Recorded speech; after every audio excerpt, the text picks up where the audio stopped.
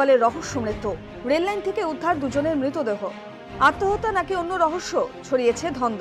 শনিবার রাতে দাইহাটে রেললাইনের ধারে এক ছাত্র ও এক ছাত্রীর মৃতদেহ পড়ে থাকতে দেখেন গ্রামবাসীরা। রেল পুলিশ মৃতদেহ উদ্ধার করে ময়না তদন্তে পাঠায়। জিআরপির প্রাথমিক অনুমান, কাটোয়া লোকালের সামনে ঝাঁপ দিয়ে আত্মঘাতী হয়েছে ওই যুগল। প্রাথমিক তদন্তে জানা গেছে, শনিবার বিকেল ৩টের সময় পড়তে যাওয়ার নাম করে বাড়ি থেকে বেরোয় ১০ম শ্রেণীর ছাত্রী। একই সময় খেলতে যাওয়ার নাম করে বাড়ি থেকে বেরিয়ে যায় একাদশ শ্রেণীর ছাত্রটিও। সন্ধে ৬টার পরও ছাত্রী বাড়ি না ফেরায় শিক্ষককে ফোন করেন পরিবারের সদস্যরা। জানতে পারেন পড়তেই যায়নি মেয়ে। জানতাম না, কি করে জানবো? মেয়ে ছেলে স্কুল যেছে, কি করে জানবো? রাত ৯টার সময় দুই পরিবারের কাছে পৌঁছয় মৃত্যুর সংবাদ। জানা যায় একাদশ শ্রেণীর ওই ছাত্রের সঙ্গে প্রেমের সম্পর্ক ছিল ছাত্রের। তবে কি পরিবারের আপত্তির কারণে চরম পথ বেছে নেয় যুগল? কেউ জানে না। আপনারা জানতেন এই বিষয়টা? কিছু জানে না।